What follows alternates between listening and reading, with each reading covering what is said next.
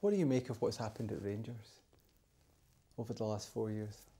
Well, I'm very sad, of course, you know, because if you compare it at the club now with the time I was there, you know, we were we were a big club. We had a fantastic team. We played in the Champions League, and all the things in the news was about the old firm joining the Premier League because we are too big for the Scottish League. And yeah, if you say now like 15 years later, it's, you know, the Celtic is still playing in Scotland. You know, Rangers, of course, in the first division, and all the problems they had the last years. So yeah, I'm very sad the